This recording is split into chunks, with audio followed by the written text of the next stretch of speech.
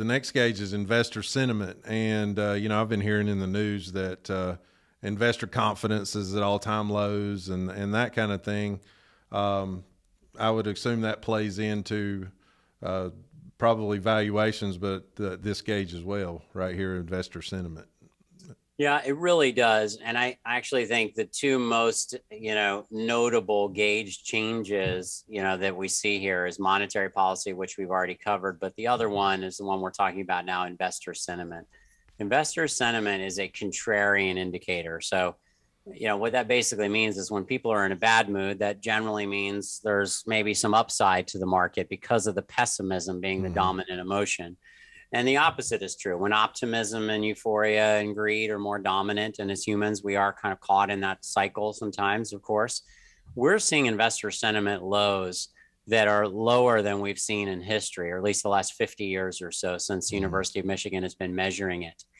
And what that really translates to is that there's a lot of sellers in the market.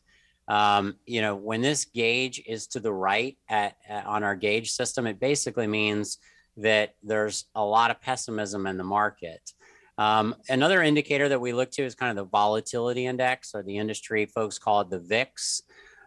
Volatility has been much higher in 2022 compared to 2021, and really, further gives us comfort in putting this gauge as far forward as we have it.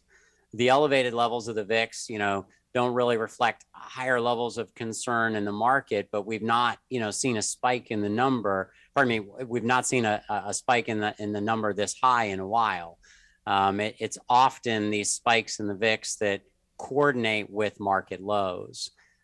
So between the VIX and consumer sentiment being so negative, it does, seem to indicate to us that there's a lot of negativity out there. And the forward returns historically after these really large troughs of confidence, dropping, tend to be, relatively strong compared to, times when people are feeling more excited or, happy and optimistic. So we're definitely watching. This is the most volatile gauge by far of the five here.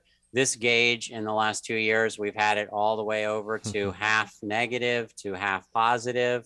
And, it's kind of gone full circle. And right now we've got it almost about as positive as we can right now because of the extreme levels of lacking confidence and pessimism in the market today.